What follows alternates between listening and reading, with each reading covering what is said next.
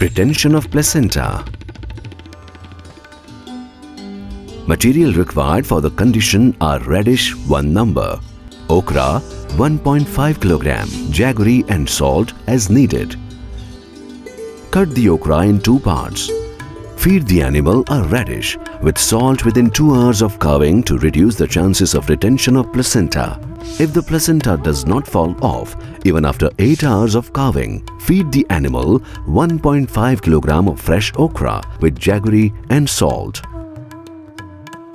If the placenta does not fall off even after 12 hours of calving, tie a knot with a thread on the placenta as near as possible to the animal's body.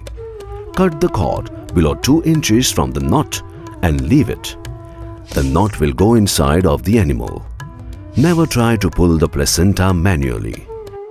Feed 1 radish to the animal once in a week for 4 weeks.